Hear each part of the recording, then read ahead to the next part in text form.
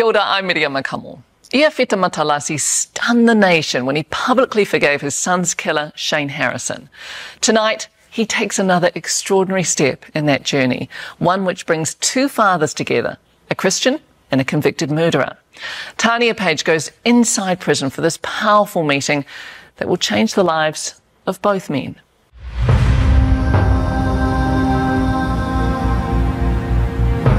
How can time heal? It's not right to bury your child. These two men from different worlds. I wanted to look like them. Rough, rugged, bad. In a whole different world within these walls. This is their story of murder, revenge. All I wanted was get this man that hurt my baby. And a meeting years in the making. Sio Matalasi is a doting grandfather. Good boys. All my life is wrapped around him. See if you can get up to where your brother is. The younger one, he's got his dad's determination. Nice. Very nice. The older one has got his dad's brains in maths. That's good, boys. Well done. The missing link, their dad, Sio. And he knew that he can play me. He knew that. he liked playing rugby. His love was NFL. Sporty, cheeky, independent. He contacted me on my grandson's birthday. And he said to me, Dad, come over. August 22nd, 2013. Next thing I know, the cops were at my door. Two Mongrel Mob members, Shane Harrison and Dillin Pakai, pulled up at these Wellington flats armed with a sawn-off rifle. And they were coming for a fight. How did Sio get involved? When he saw one of his friends being dealt to, he jumped in. Joining a big brawl. It was Shane who ordered Pakai to shoot. They were spraying bullets all over the place. Then shooting Sio at close range. Sio didn't make it to the hospital. He was actually the one that called the ambulance. And, yeah, he was, he knew he was going to die. He knew. 7 years later, this is the first time Sio has gotten this close to the spot Sio was killed. I didn't go there when he needed me. I wouldn't want to go there. Sio came face to face with Sio's killers in court. I please, Your Honour, Mr. Counsel Smith and Mr. Tenant for Mr. Pakai. What were you thinking? Do to him what he did to my son. And I'll do it with bare hands. Through the trial, his anger burned. I just see red. I just saw red. How intense were those feelings? Very, very intense. I saw Shane's son at the court. I thought, why do you have the right to have a father? And why does that guy have a right to have a son?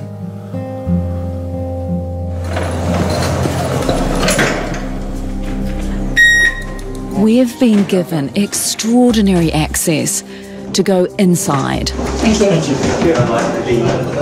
To talk to Shane Harrison.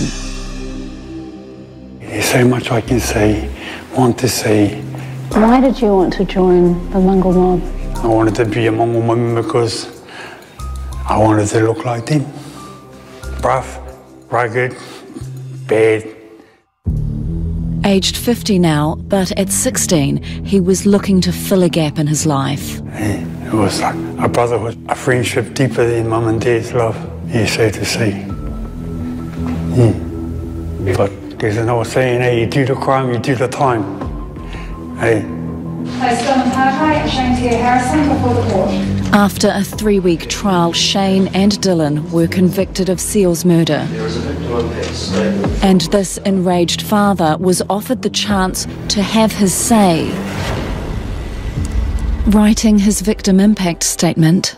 The more I cry, the angrier I got. And there was this voice. I knew it was Sio. He was telling me, Dad, nothing you can do can bring me back. Nothing. On the day of sentencing, he stunned everyone. Without any reservations, Shane and Dillin, I forgive you.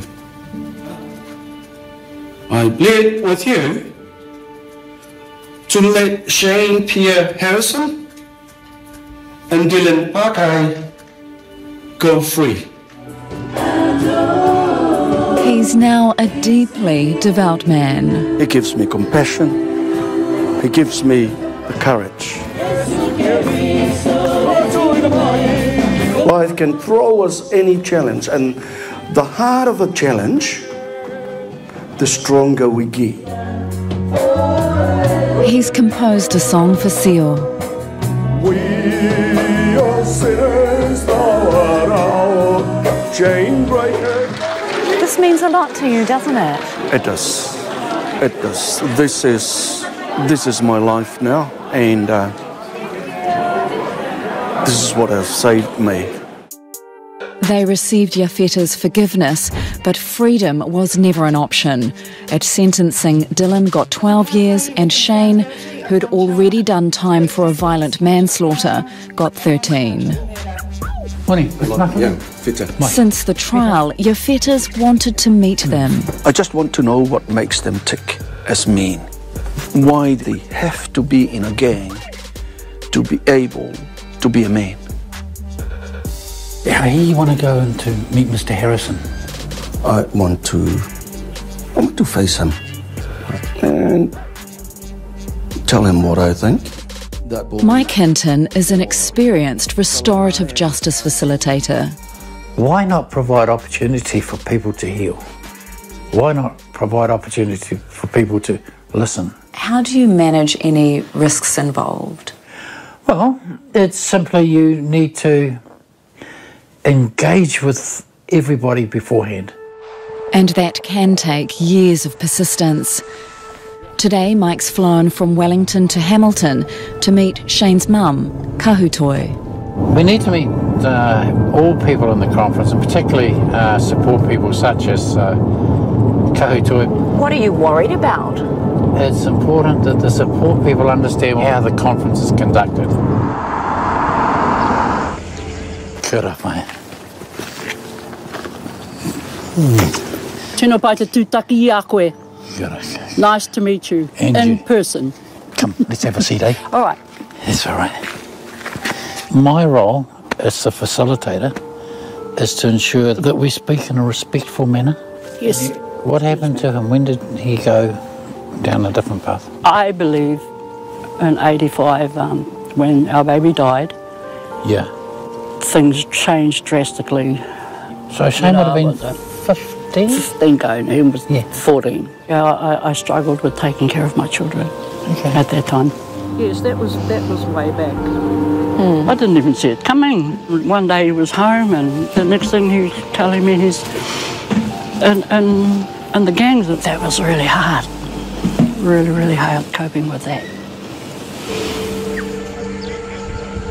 That family history will help Mike, who heads to Hawke's Bay prison. Is Shane ready to face Yafeta? I have a deep nervousness. And, and I'm not one to scare easy, but this is quite scary for me too. And I think it could be challenging. What we're not going to do, there's no need to relitigate everything. It's finished. Yeah. All I can do is just be honest from my heart and respectful, keep the respect. Yeah. Shane is in the high security unit at this time. We're allowed in all the way to his cell. This is an impressive wall though. There's lots of important tangata up there, aren't there? People were sending my bloodlines and child Māori. It's become really important to you. It's always been. It's always been just when I chose the Mongrel Mob, I lost in touch with my tikanga, my te reo Māori. He's been reconnecting, reflecting on his crimes. When Mr. Matalasi forgave you, what did you think of that? Honestly, I couldn't believe it. Actually, I didn't know how to think or how to feel. Wanting to meet Mr. Matalasi, and all I knew within myself that I had to. Man to man, it doesn't matter how he puts up this face and all his tattoos, he's hiding. The real Shane Harrison is hiding behind the bravado. Go! Come in! Come in!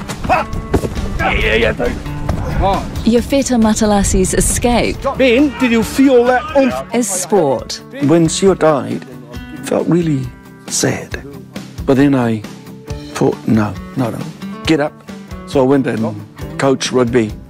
Nice. Good work, boys. Helping them out. It makes me feel good. Same thing backwards. We go.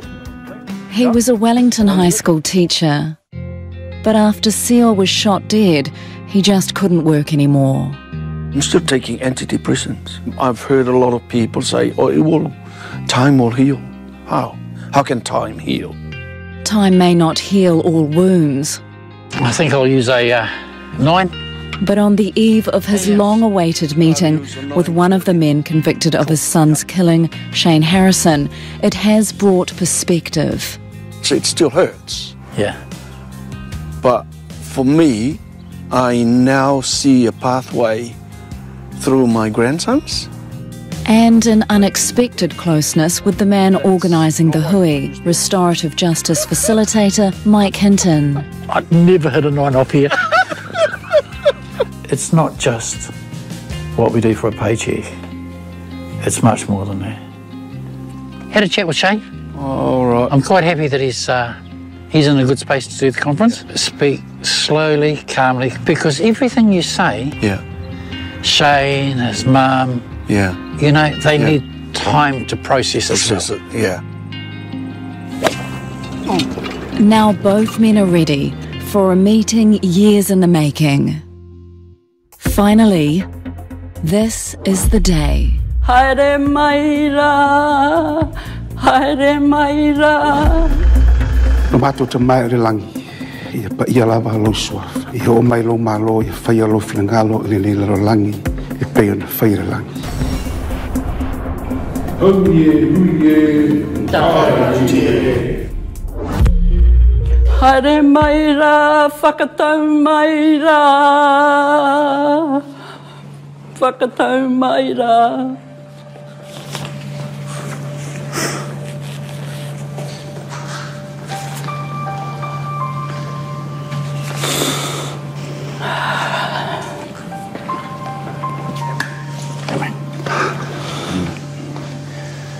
Kia ora koutou, everybody. What we're going to do today is have a conversation. Okay. Yafeta, it's been a long time. Please. Shane, you're a son, I'm a son. You're a father, I'm a father. And nobody who is here can understand what I'm going through. Nobody. I was an angry man, Shane.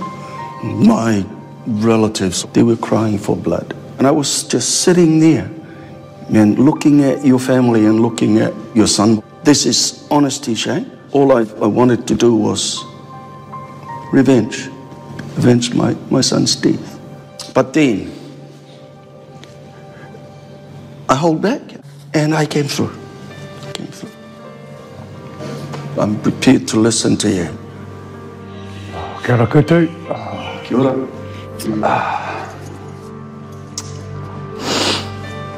Yes, Yafeta,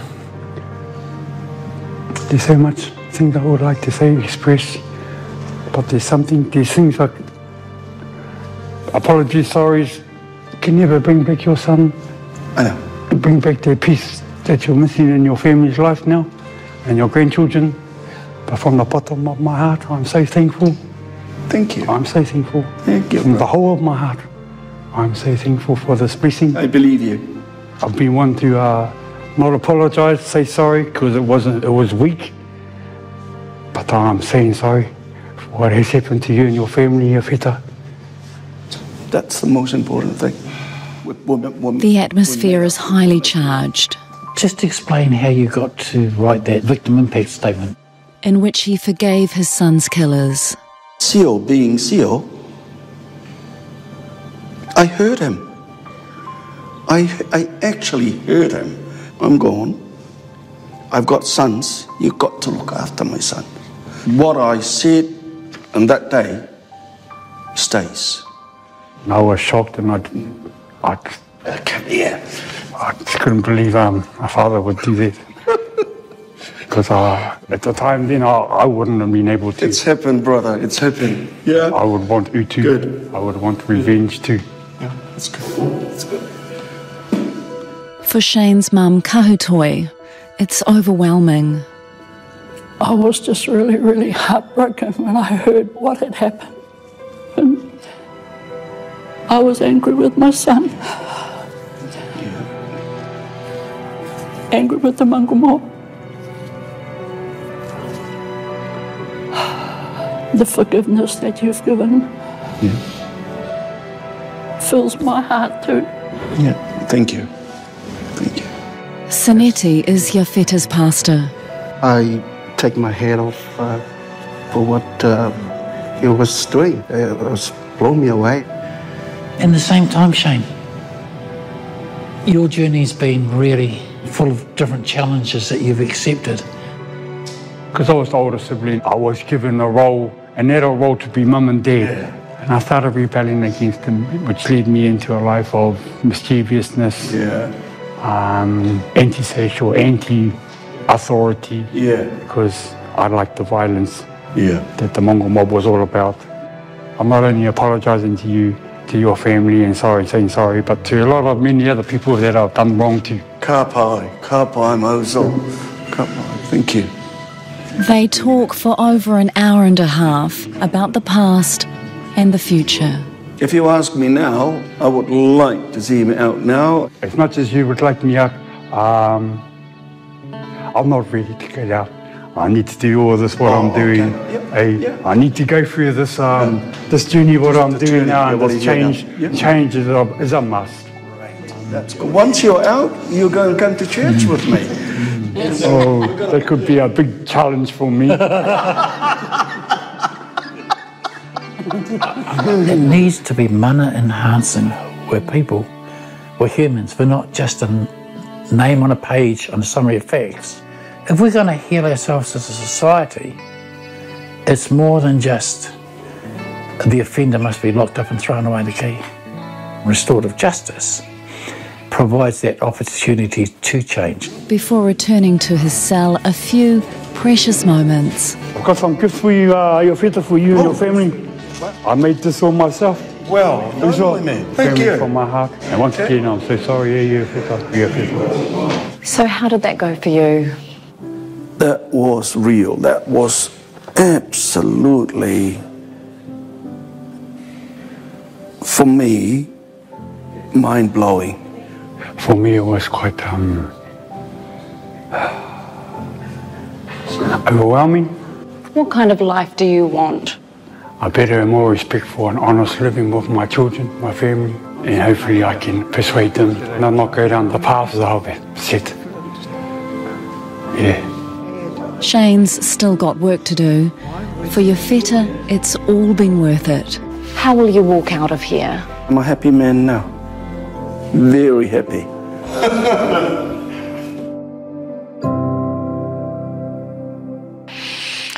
Wow, very courageous for both men. Iawheta hopes to meet Shane Harrison again. Meanwhile, Shane's been moved from high to medium security and his first parole hearing is in 2026. Now, a big mihi to Sunday producer Chris Cook. He's been working on this story for 6 years alongside the Department of Corrections to facilitate that powerful hui.